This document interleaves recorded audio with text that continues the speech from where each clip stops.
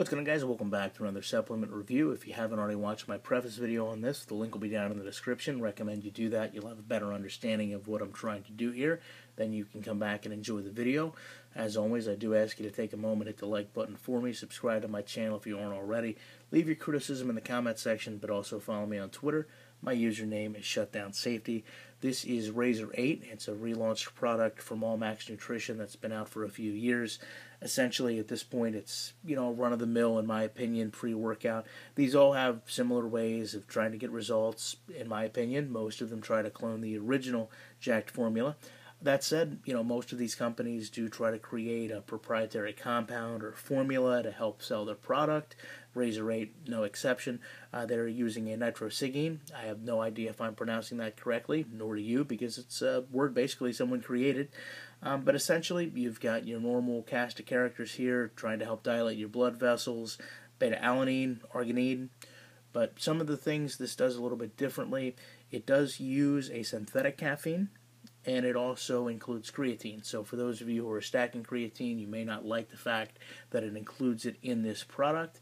Something else I don't know how I feel about with the synthetic caffeine. Don't know if I appreciate how my body responds to that.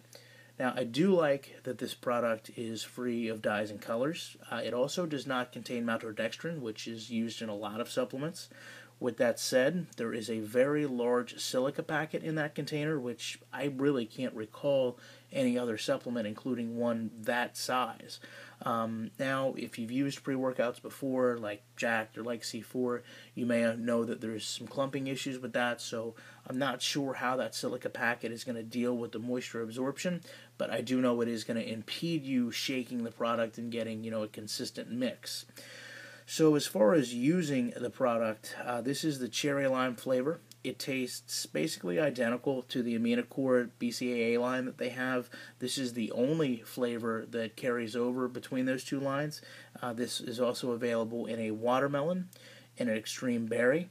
Now, you'll notice the scoop there is a little larger than I expected, particularly when we're talking about a product that's claiming to have no fillers. But I did find that it mixed well. The flavor was light, as you would expect with no artificial flavors, rather. It did have a slight aftertaste. It wasn't a metallic taste or anything along those lines, but it was bitter, and it was something that I initially wanted to drink water after having the product to kind of avoid. Now, with this product, personally, I did not experience the beta tingle, which to me is a good thing. It's not a feeling that I appreciate. My reps, were fairly similar to what I've seen with competitors' product. I will say that I noticed a lack of focus, which is something a lot of pre-workout supplements try to gear you into, that you're going to have this focus, and that's certainly what they advertise with Razor8 as well. Don't know how I feel about that, not being there, and I think, again, that may go back to the synthetic caffeine rather than maybe deriving that from a natural source. Now, in terms of the price perspective on this, it is on the lower end. This is the 30-serving tub. Most of my research, I've seen this at $25 or less. Obviously, its competitors usually come in the $29, $30 mark, so you may get a little bit better of a value. One thing I do want to stress with pre-workouts, a lot of times people like to use their tolerance for another product to garner how they're going to tolerate this one.